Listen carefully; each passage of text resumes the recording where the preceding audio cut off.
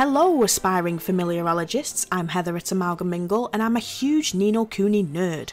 And being a Ni No Kuni nerd, I've studied the Wizard's Companion and absorbed everything that the Telling Stone has to offer. But one of the most confusing elements of Wrath of the White Witch is the classification of familiars.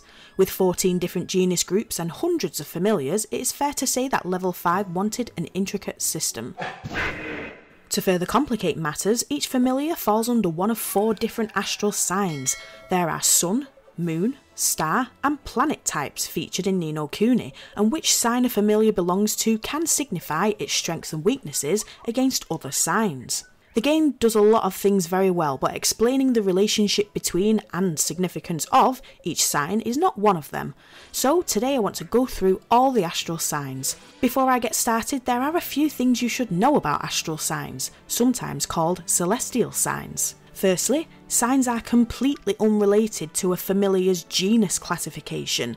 Secondly, you can get single sign familiars and double sign familiars, each of which has their disadvantages and advantages, and all 4 signs have a double version called twin signs, which increases the magnitude of its effects. Thirdly, a familiar's sign is indicative of what drops and jumbo drops are needed to metamorphose that familiar. For example, a sun sign familiar will need to be fed a sun drop to metamorphose into its second form.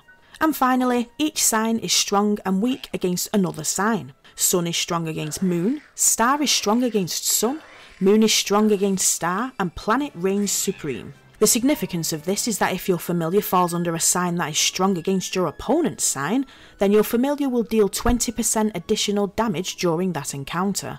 Similarly, if your familiar falls under a sign that is weak against their opponent's sign, then they will deal 20% less damage. For example, a sun familiar will deal 20% extra damage against a moon sign familiar, but will receive 20% more damage against a star sign familiar. Twin sign familiars have 10% added to those figures, equaling 30%. Signs come with 2 different kinds of 5% resistances to certain attacks attached to them, with twin sign familiars having that figure doubled at 10%. To be very honest with you, this system isn't implemented very well in the game, and there are some familiars that can break the game with how powerful they can be. You can easily get through Ni No Kuni paying absolutely no attention to familiar signs at all. I certainly didn't in my first playthrough. However, signs do make a minor difference in the early game during a tough battle. So, now that we've got the basics out of the way, let's start by talking about the sun sign. I will mention some familiars that fall under each sign, but I will only talk about their first forms. I won't go into post-metamorphosis, second or final forms. Alright, so sun sign familiars have a 5% resistance to sleep and fire attacks. Sun signs are strong against moon signs, dealing an additional 20% damage, and weak against star sign familiars, therefore receiving 20% extra damage when pitted against them. A lot of first form familiars from different genus groups fall under the sun sign, but a lot of them come from the Bestiae, Dracone and Minima familiars. Infant, Clubbercub, Rough and Rhinosaur are Beast-Eye familiars with a sun astral sign. Rabot, Tyke, Turbandit, Spittu and Floret are sun signs from the Minima group, with Floret being the only twin sun Minima familiar. Naja, Teeny Bopper, Sapdragon and Draggle are all Dracones with a sun sign, and Naja is the only one with a twin sun astral sign. Note that the Draggle can only be gained through cashing in the familiar ticket found in your bottomless bag at the Temple of Trials, and golden versions appear post-game at Old Smoky. Aside from Naja and Floret, there are 5 other twin sun familiars. Splisher, Sprogcog, Lagoon Naiad, Sunshine and Girl Fiend are all twin sun familiars from the Aquatica, Automata, Nymphi, Arcana and Mortui genus classes. The remaining single sun astral sign familiars consist of Danglerfish, Monolith, Mite, Wombat, Workabumble, Sillimander and Boggly Boo.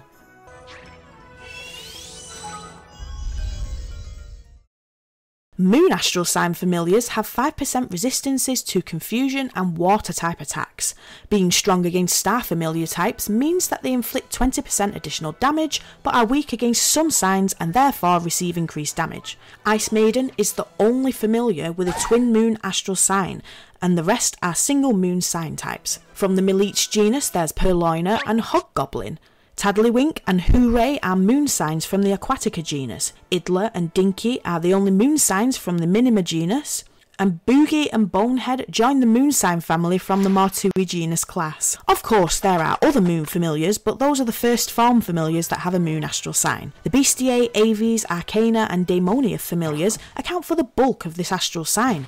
Bartender, Saw, Boar and Sasquish are the Bestiae familiars with a moon astral sign, and Minor Bird, Drongo and Two Wit join the moon group from the Aves genus family. Pom-Pom, Hullaballoon and Aurora Lynx are Arcana genus familiars, and Lightshade and Shrimpaler are from the Daemonia genus family. Metaphysics, Julius! Fuddy Daddy, Napcap, Incy, Potty and Plessy are the only first form moon sign representatives across each remaining genus groups. Star sign familiars are 5% resistant to poison and storm type attacks. Star signs are weak against moon signs, but are strong against sun astral signs, meaning they will inflict more damage onto some familiars and gain more damage from moon familiars. The star astral sign is primarily made up of Aves, Flora, Nymphi, Arcana and Martui familiar genus types. Crowhawk, Sleepy Fowl and Fighting Gale represent the Aves family. Lumberwood, Bubwood and Green Buncher come from the Flora genus, and Airhead, Seed Sprite and Toko bless us with their presence from the Nymphi genus class. No slacking, you lot! Star sign familiars that fall under the Arcana genus class include Kipper, Shonky Honker and Relics, with Wisp, Zombo and Eggroll accounting for the Martui genus group. The remaining star sign familiars span across the Aquatica, Minima, Vermes and Dracones genera in the form of Sparky, Small Fry, Flutterby via a familiar ticket, and the Mighty Dinoceros, my favourite first form battlefield tank familiar. Tin Man and Airhead are the only twin star sign familiars in the base game. However, the Aves genus familiar Griffey, one of my absolute favourites, is also a twin star familiar gained initially through DLC content, but can now be cashed in at the Temple of Trials using a familiar ticket in the remastered version of the game.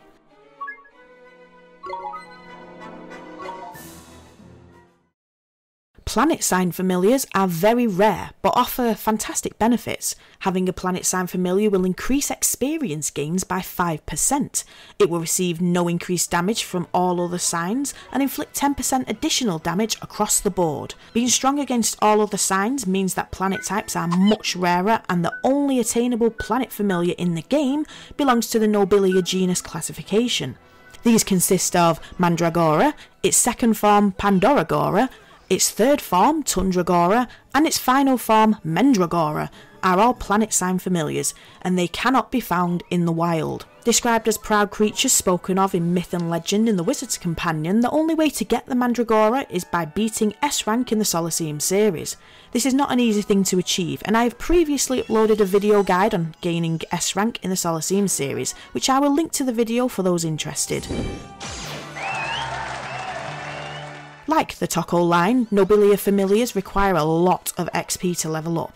However, it can be worth it since planet types are strong against all other signs and can become a fantastic tank and healer to have in your party. So that's all 4 astral signs explained. This video is shorter than most videos we upload, and I hope you found it informative and helpful. I have a lot of Ni No Kuni content planned for the near future and other games of a similar vein, so if you love the game as much as I do, then now is an excellent time to subscribe to the channel if you haven't already. Anyways, thank you so much to all our viewers for your continued support. I've been Heather at Amalgam Mingle, and thanks for watching.